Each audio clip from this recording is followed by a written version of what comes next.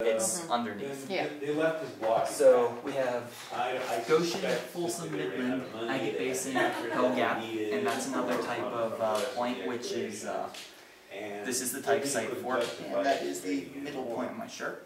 Oh, okay. Alberta, Eden, Scott's Bluff, and then Upper and Lower Frederick. And Frederick is right there. It's the final type, it's the final point for, this is the type site for the 60s. And you can imagine things went wrong with the cars.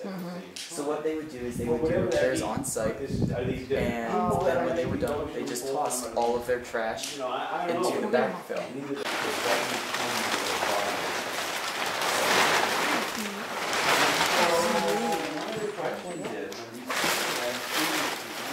So from the wall right here up to here is considered to be one unit. And then another unit starts here, and here we've only excavated a half unit, so 2 quadrants. Okay. So what we did first is we were told take the front 2 quadrants down a certain amount. So that was our last 10-day session.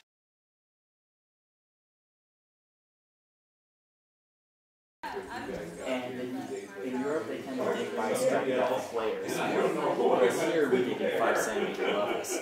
So it's very small. The technique is pretty much the same, though. The class, pretty much. Instead of sitting in a classroom for an hour 3 times a week, they work here for 9 hours a day for 10 days at a time.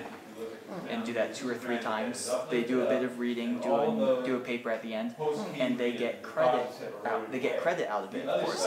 But more importantly, they get kind of, it's not an on-paper certificate, but they get a certification almost that they know how to dig properly, meaning that they can be employed the next year.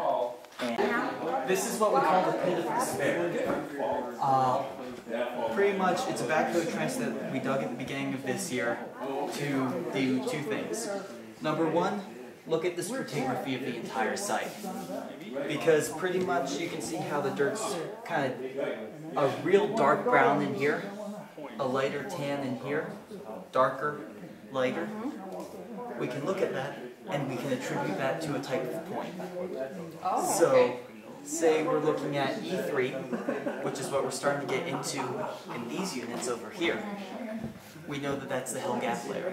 So we can expect to find Hells Gap points and other artifacts related to the Hells Gap culture. Now, the other, all the time.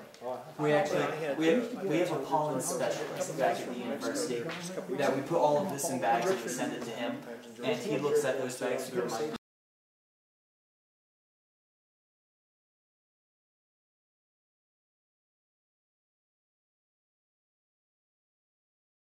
Voorhees out of Nebraska has done some pollen stuff too.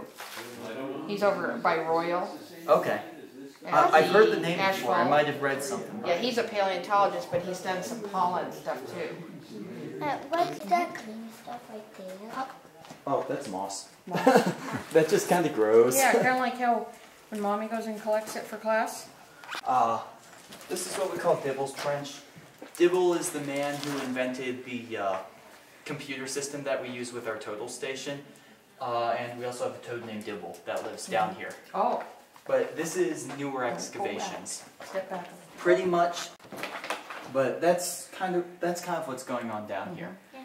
Over there we're investigating the higher sections. Down here we're investigating the lower sections. And this is a project that's likely to take several years. Oh yeah, come on in. Yeah. And I can show you guys some of what we found. So you guys take the camp out here then? Yep, we camp right over there.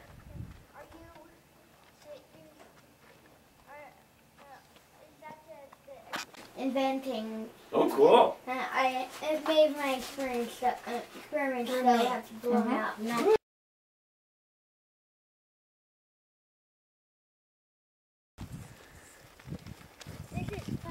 I want to go to a place. Well, I don't know if they're going to still have that. We'll see, okay?